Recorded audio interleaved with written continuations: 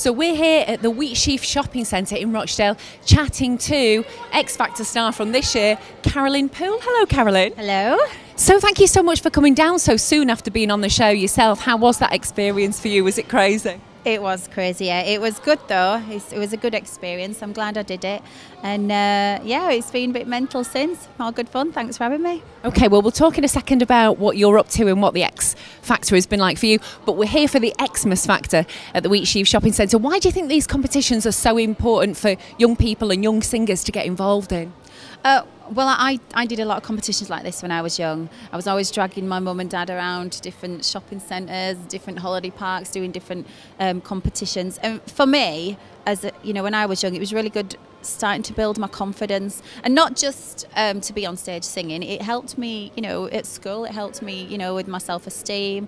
It helped me, just push through them barriers, and know that you can achieve something even though you're feeling nervous or a bit scared and stuff. So for me, it was really good with my confidence. So I think that competitions are really good for the young people, to start to give them a bit of oomph, and not to be afraid of going for something even though they're a bit scared of it. So they're definitely good. So you started off in the shopping centres dragging your family around then saying, I want to do this. And so look where you are now. So what's happening with you after the X Factor? Obviously you did great in 2011, even better this year on X Factor. And what's your career like now?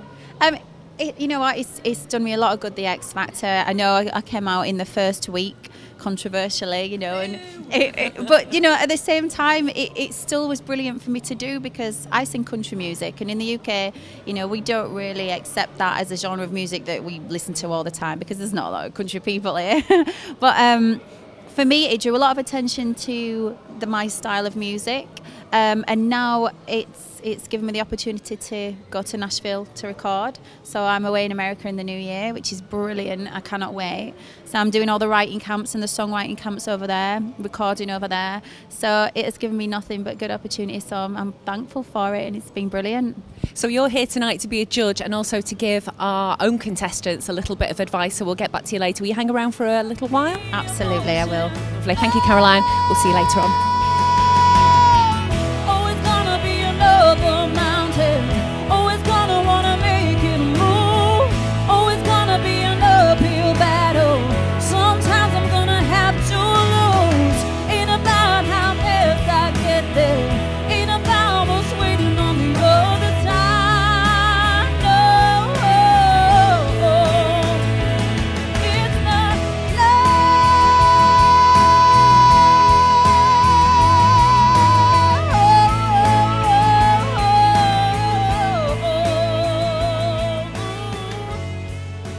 Carolynne is still here with us as well. Any tips on how to give your best performance, and also how to deal with any nerves? Because surely everyone gets nervous. It sounds so cliche, but to just enjoy it, and don't focus on being judged or being marked. Just go out there and enjoy your performance. Mean what you say, the words you're singing. Just think about what you're singing, and just enjoy yourself. How are you feeling before the competition? I'm really nervous and really excited at the same time. Carolynne, what would you say is a nice bit of advice for someone who's just starting out, obviously, as Rachel is, but wants to get better and really hone her craft? I'd say just listen to as many genres of music as you can, and just push yourself a bit more. Don't stick to singing the ballads, and go out there and do some up-tempo ones, because that'll make your ballads better. How did you become such a good singer? Do you know what? I used to just practice and practice and practice. I used to put on my favourite singers when I was younger and just hear that high note and just keep practicing. I used to come home every night from school. I'm a lot older than you. I used to put my dad's cassette in his car and close the car door on his drive, and so I could sing as loud as I could then without anybody hearing, and just practice, because sometimes it sounded awful, like so awful. And I used to practice and practice and practice until one day I was like, oh, I've hit that note, and then I used to perfect it, and then I'd really just try and get used to my own voice. And I wouldn't try and be like anyone else, just kind of try and find out who you are and what your voice does naturally, and don't emulate somebody else. Listen to them and take tips from them, but just let your voice become its own. That's what I'd say.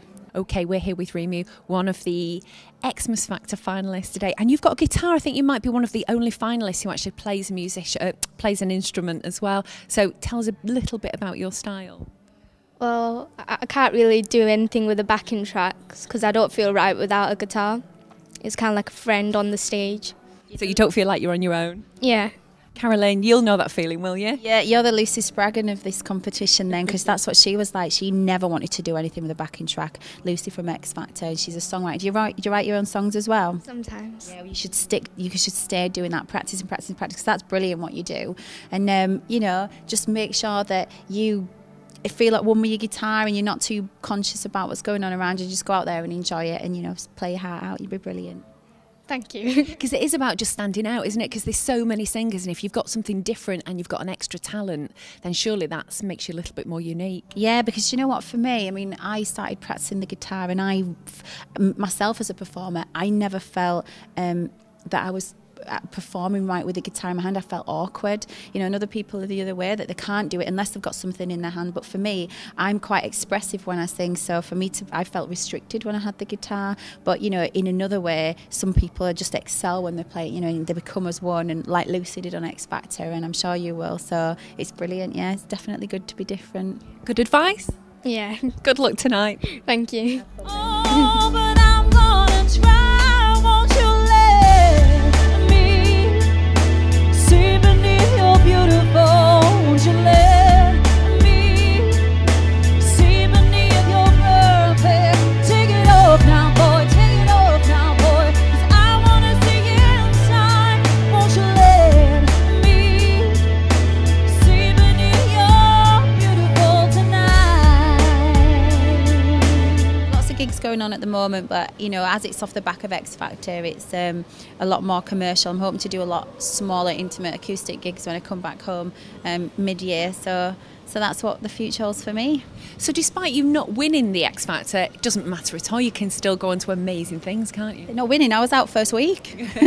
No, It was robbed. You were robbed. It's brilliant. You know, these shows are really good, and they are what they are. They're, you know, they're entertainment value, but at the same time, they do draw a lot of attention to you. And you know, it's brilliant for me because a lot of people sat up and listened to me singing the country music. You don't get that a lot in this country. You know, that genre of music. It's all very urban, and you know, I'm not cool at all. I don't rap, which is not good. You know, so you know, for me, it was really good because I got to do what I wanted to do, and now on the back of it, I can go record where I want to record. So it's been nothing but good. And Gary Barlow was your mentor. Do you still keep in touch? Yeah, he was brilliant, and he is brilliant. He helps me when I need some help, gives me some advice. He's on holiday at the minute, so I'm not pestering him. But yeah, he's brilliant. And will we get an album from you and a tour hopefully in 2013? I really hope so, yeah. I mean, that's what I'm recording. I signed as a songwriter when I was 21, so I've been songwriting for the people since then. So now I'm just solely concentrating on myself, taking a little trip over to America and Sweden, and I'll just be, you know, concentrating on recording. But definitely more gigs, and you know, definitely more shows in the new year. We will follow you. Thank you so much for being part of this. Thank you, Carolynne. Thanks, love. Place for you for all my life. I'll keep a part of you with me, and everywhere I am, there you'll be. Oh, and everywhere I am, there you'll be. There you'll be.